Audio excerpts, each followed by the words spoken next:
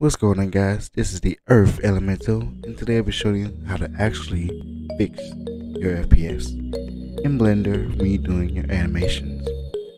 So right now, when I press play, my animation is going a bit slow and the FPS is really low.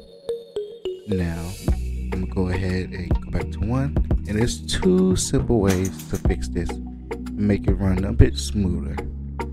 You can go to render properties, and then down here in simplify, you can go ahead and check it. The default is disabled, so you can just go ahead and enable this. And then you go to your timeline and go to playback.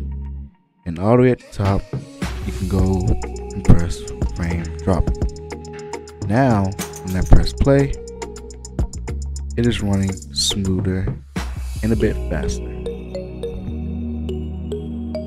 So those are the 2 simple steps you have to do in order to fix your frame per second.